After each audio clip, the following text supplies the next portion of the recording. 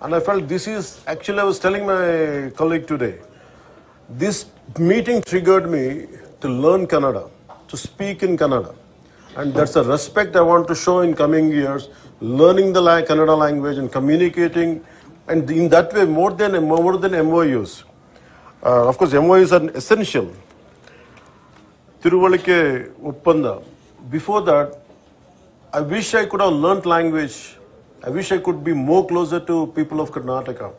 And always they loved me, always they showered great love as an actor too. But now I would like to extend my love and my cultural respect for Karnataka. And I would like to start off with that. I would like to learn Kannada language, and few coming years I would like to speak in Kannada, and I wish I could convey my heartfelt respect for Kannada culture in forthcoming years. So in short, we can say that I came here as I have taken the charge of forest and environment and pollution board. My first thing was, always there was a pain in me.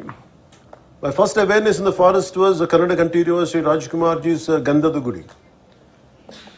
So Gandhada Gudi is all about protecting a forest, how a DFO forest officer safeguards the forest and from smuggling.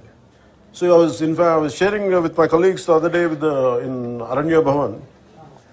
I was sharing how the culture transformed.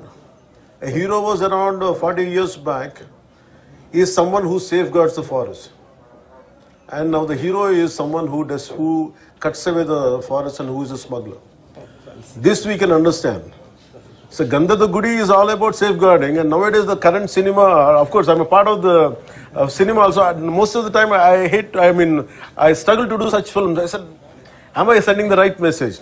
But of course cinema is different, but the cultural shift, what happened, that was quite interesting for us.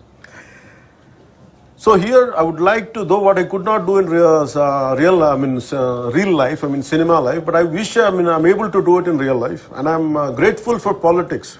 I'm grateful for people of AP for choosing me and getting me elected through Pitapuram and taking charge as a deputy CM.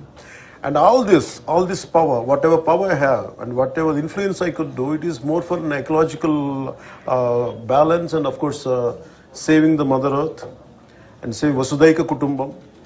And it is not just, Earth is not just for few humans, it is for all of us. And me and Kandreji, we share the same dream and same aspirations. And the moment he started speaking, the moment he initiated the dialogue, it was so amazing to learn from him, the man of such commitment, man of highest aspirations. And we could see that our bonding beyond politics, I could connect at a personal level with Kandreji. And I would like to see in future our relationship will grow together, which would benefit both the states, Kandreji. I'm grateful to you for initiating this and supporting us. So in short, we went for a 7-point agenda. One is about red sanders smuggling. The second one is about IT initiatives, how IT initiatives are making wildlife management and forest management quite well through IT initiatives. And second is about ecotourism initiative, which Karnataka is at the forefront. And of course about wildlife poaching and how to contain it. That is one aspect. And the last one is elephant and human conflict and elephant movement tracking. And later, rest of the two was how to transfer of knowledge and constant interaction. So we, in broad, these are the 7 topics we discussed.